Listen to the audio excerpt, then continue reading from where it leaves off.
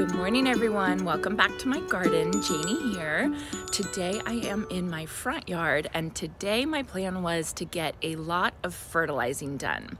So I did a video a couple weeks ago for my Gardening for Beginners project, and I talked all about how I fertilize my annuals, how I fertilize my shrubs and everything like that, but that was kind of more like overall fertilizing, general fertilizing. I wanted to do a video for you guys so that you could see a little bit more about how I do specific fertilizing, specifically for roses, my potted up improved Meyer lemon tree. I'm going to do my cut flower garden, and then this is kind of fertilizing. It's not really, I have to do it, and I wanted to put it in a video to show you guys. I'm potting up my tiny tomatoes. So even like a month or two before, I introduced you guys to a tiny tomato project that I'm doing this year. And what that is it's actually micro dwarf tomatoes. I was introduced to this by Jolly Gardens 720 on Instagram. I just thought it was the coolest idea. So basically, micro dwarf tomatoes are tomatoes that will grow and thrive and produce in like an 8-inch pot. So something that you can put on your patio. So if you are limited in space, like I am, you can plant a whole bunch of different varieties, just, you know, in not that big of pots. So I bought about 10 or 11 different varieties of micro dwarf tomatoes. I sowed them, and then now they're ready to be potted up. And so what I'm planning to do, I'm throwing it in my fertilizing video, which is a stretch, I know, but I'm gonna pot them up with some Sure Start.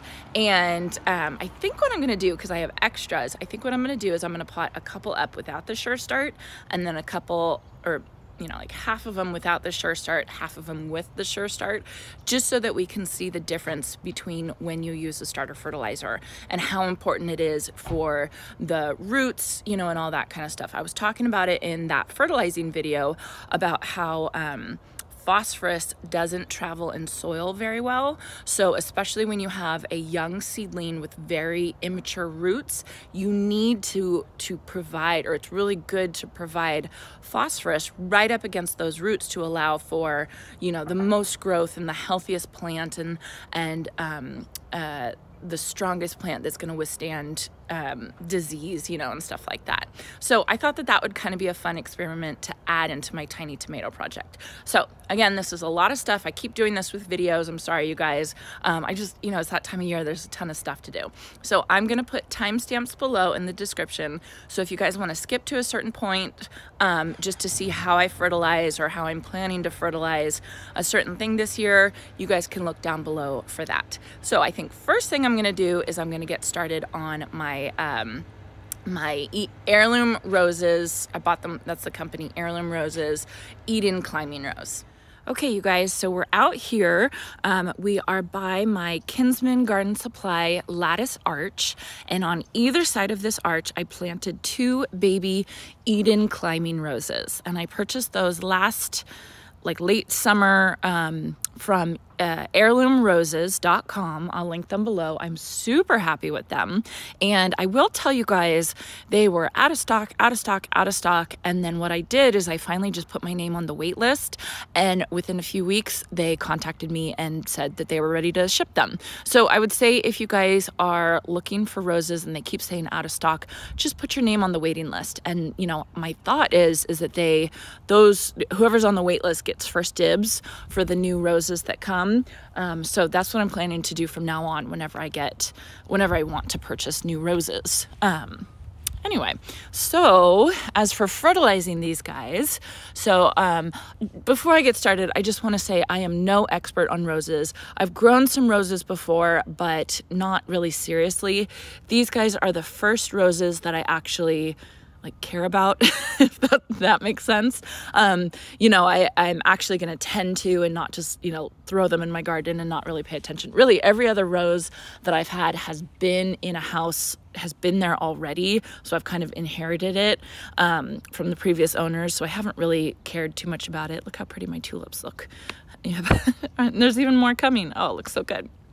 Anyway, so I just wanted to say I'm no expert on roses. If you guys have suggestions, I would appreciate them in the comments section. You know, any suggestions I can get would be great. I just wanted to bring you guys along on my Eden climber journey. They say that this is supposed to get about 10 feet tall, so wouldn't that be amazing on this lattice arch this year? You know, and I'm not expecting it to get 10 feet, but I'm definitely going to try.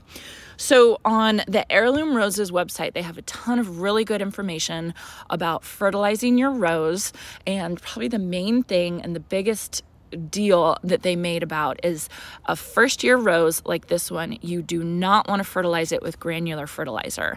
So you can't just take rose tone and spread it on or anything like that. They say that that will actually void the warranty that they have on their roses, because they want you to fertilize it with a liquid, a gentle liquid fertilizer for the first year.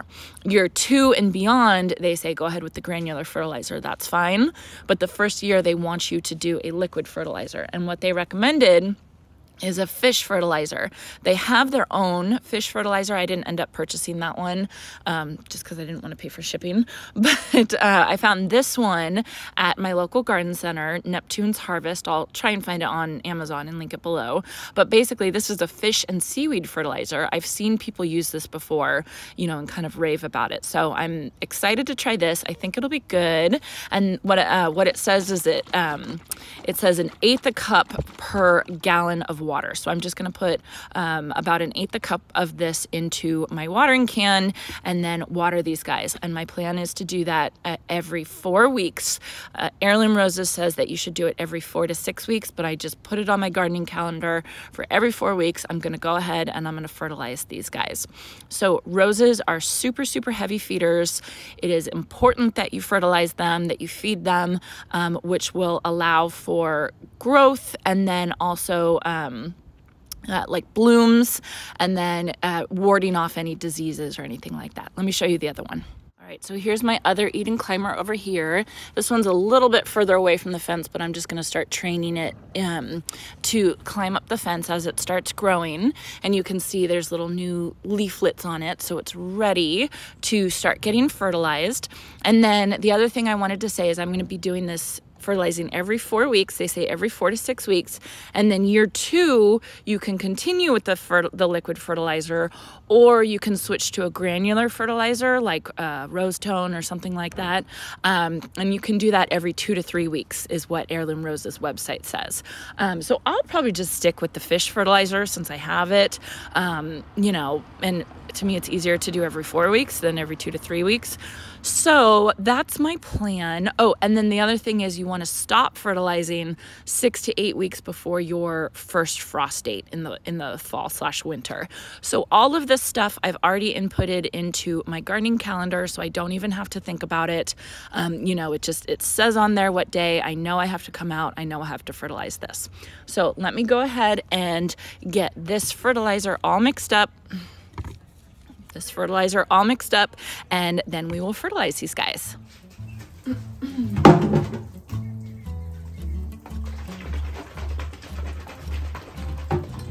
I think I'm just gonna estimate, because I really don't want to use my kitchen measuring thing for this gross stuff. Okay, so this is 2 gallons. I'll probably do 1/4 a cup.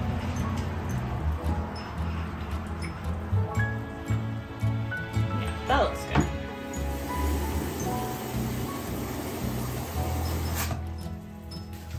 Okay. Guys, this stuff is stinky.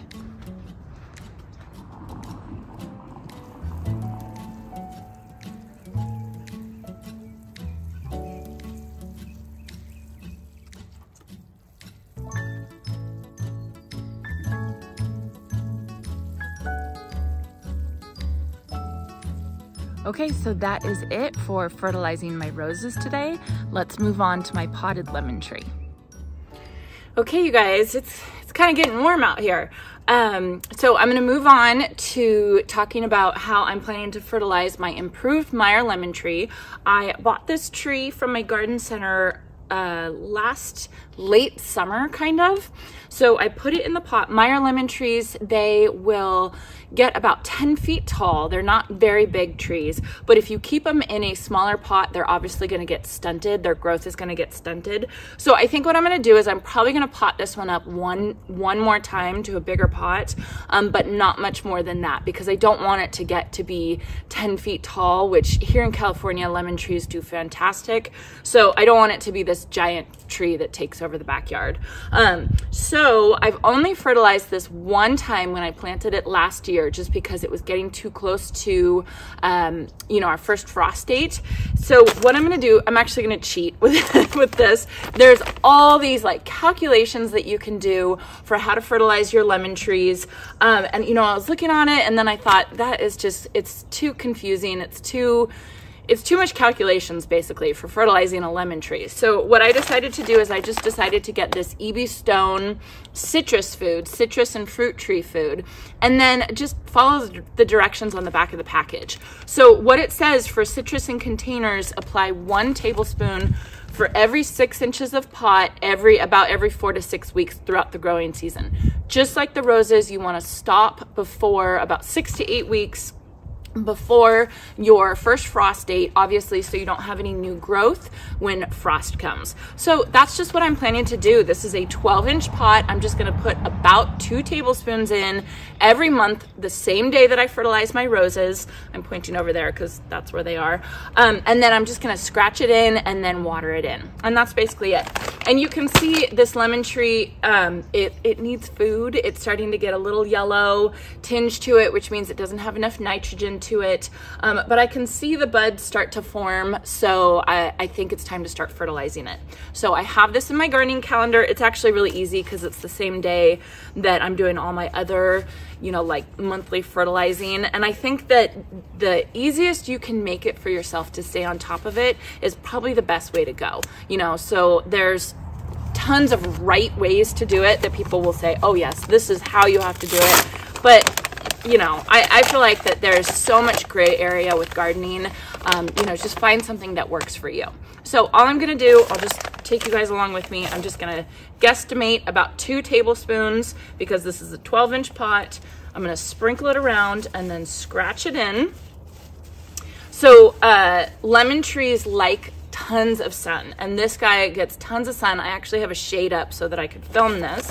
Yes, I bought a shade. I'm so fancy now. So it needs tons of sun. It needs at least 6 hours of sun, if not more. And then it needs water, but not too much water. So you don't want to water it until the top layer is totally dry. So I actually have mine on drip, and I think that that's fine. I'll check it to make sure that it's not getting too watered this year or underwatered this year, but I think it should be okay. So I put the 2 tablespoons in, and then I'm just going to go ahead and water it with it on shower.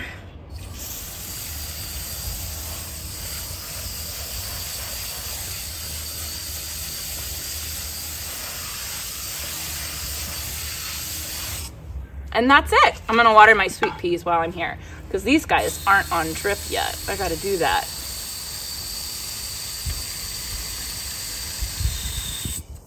Okay, so let's go to my cut flower garden. I'm going to fertilize the cut flower garden with that Dr. Earth organic fertilizer that I got from Costco. All right, we're back in the front yard. I'm just going all over the place today. This is the stuff I was talking about. This is Dr. Earth Pure Gold, and I use this stuff inside on my houseplants, and I absolutely love it. So when I saw this at Costco, I grabbed it, and I thought that this would be a really good option to use other than the manufactured fertilizer that I use. So this says 4 tablespoons per gallon, so I'm just gonna put a glug of it into my watering can, and then I'll go out and I will water my cut flower garden. Oh, shake it. Don't forget to shake it.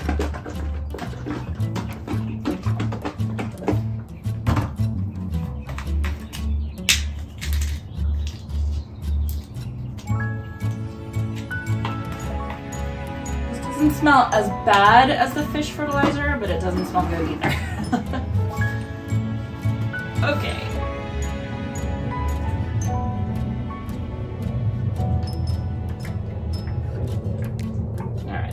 really good.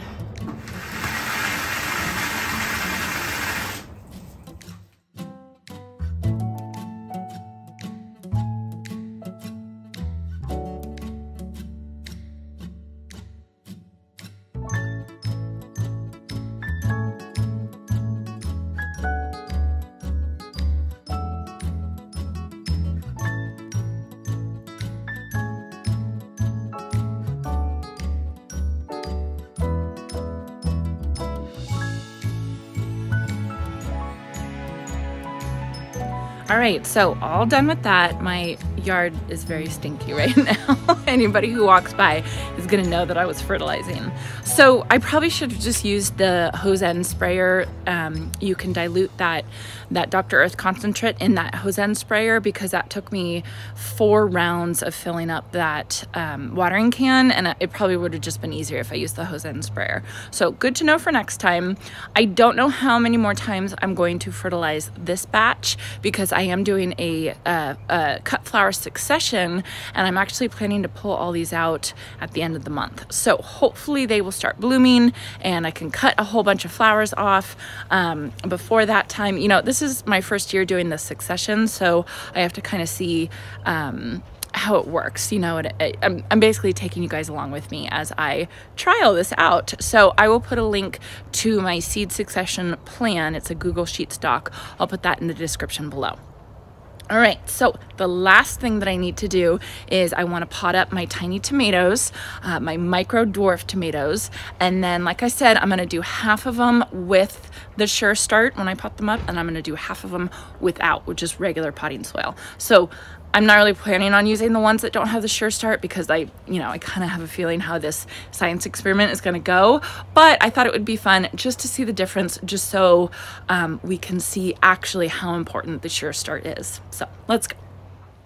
All right, I have to say I am just having a lovely day. I am out here on my table in the backyard. It's beautiful. It's way too hot for this. I need to go change after I'm done here.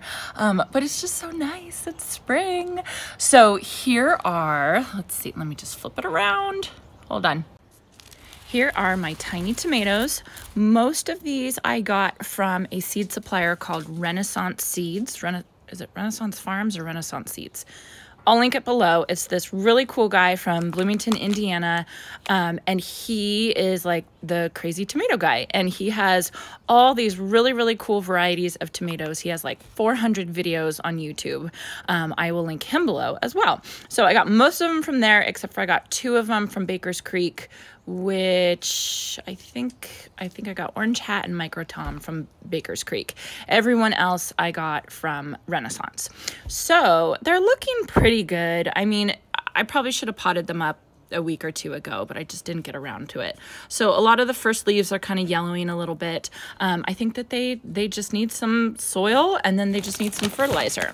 So this is the fertilizer that I'm going to use, E.B. Stone Sure Start. This is just what we have at our garden centers, so I always use this type of stuff. This equates to a Spoma, what is it called? You guys know what I'm talking about. I'm going to put on the Espoma one. So this equates to that one, the starter fertilizer. And, you know, it's just one that I like. I think it's really, really good. So I'm going to go ahead and I'm going to pot them up in these old cans that I have. And then I have some potting mix right here. And yeah, so I think I'm just going to do maybe like 3 of them without the Sure Start, just so that we can see the difference between the two, you know, doing it with Sure Start and not. It's just a total non-scientific experiment. Clive's Conundrum Garden, they do this often, you know, but they do it with like horse manure and compost. You know, they do a whole bunch of different non-scientific testings just to see what is best. So I'm going to try and do a little bit of that with this, and then really just get these guys in a little bit bigger of a pot. All right, let's go.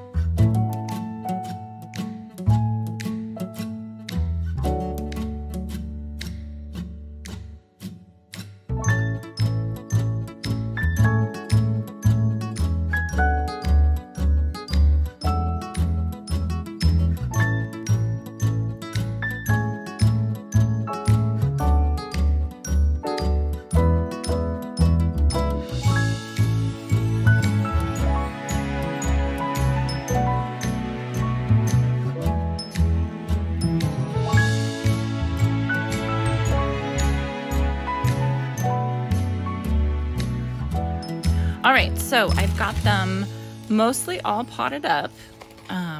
Their roots were so good. It was no wonder they weren't happy. I needed to pot these up a long time ago. So I've got most of them all potted up, and then you can see I still have a lot of extras because I did about 3 of each. So I think what I'm gonna do is I'm gonna take 2 of them, and I think I'm gonna do Micro Tina and Micro Tom. Tina and Tom, because why not? So I'll do no sure start for Micro Tom and then no sure start for Micro Tina. So I already have Micro Tina potted up with sure start, and then Micro Tom somewhere, here he is, potted up with some sure start. So I'll just put those 2 with the non-sure start ones together, and then I think that will be kind of a fun experiment to see what happens, what the difference is using the sure start and not using the sure start. Okay, so last 2.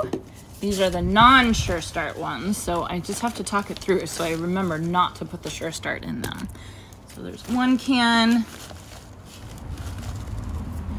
2 cans, make a little well, and then we'll grab a Micro Tina. Nice, good root system.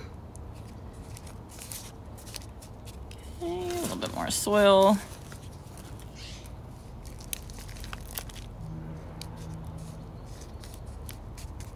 So that was Micro Tina, no sure start. I wrote no SS. And then finally, last one, we're gonna do Micro Tom. There we go. See him? He has an okay root system. Ah!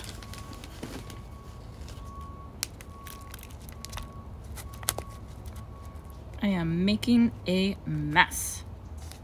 Okay, there is Micro Tom, no sure start. So I will just put these 2 right with the other ones. How many do I have? 2, 4, 6, 8, 10, 12, 13, including the 2 no sure start ones. So I have 11 otherwise, 11 different varieties. All right, and here is my tiny tomato project all set up in my greenhouse, all potted up. I think they're gonna be so much happier out here. They've been inside under my grow lights, and I think just some natural light will do them well. So you can see I have 11 different varieties all here, and then I have the Tom and Tina, Tom and Tina, Tom no sure start, Tina no sure start. So we'll just watch it and see kind of how it goes. Over here I have some of my vegetables. I have some lettuce that I need to get out into my kitchen garden, and then I have bells of Ireland that I need to plant out. I think I'm going to plant this out in my cottage garden, and then here's some of my begonias that I'm pre-sprouting. Right there, you can see I got a leaf right there. So we're doing really good. It's starting to smell really good in this greenhouse. All right, so that's it, you guys. I'm all done with my big fertilizing day. I've had this on my calendar as fertilizing madness. Just all the fertilizing that I need, the specialty fertilizing, I should say, that I need to get done. So that's something that is really useful in my brain to think about it, is that I have my regular generalized fertilizing that I do, you know, all my shrubs, all my perennials, all my annuals that I do on a regular basis. And then separate from that is I have my specialty fertilizing. And so that's kind of what I wanted to differentiate between the 2, because that's how I think of it in my brain. So I hope this was helpful for you guys. I hope it was motivating to watch. If you guys want to see more videos like this, please consider subscribing. It would really help me out. And I hope you all have a chance to get into your garden today.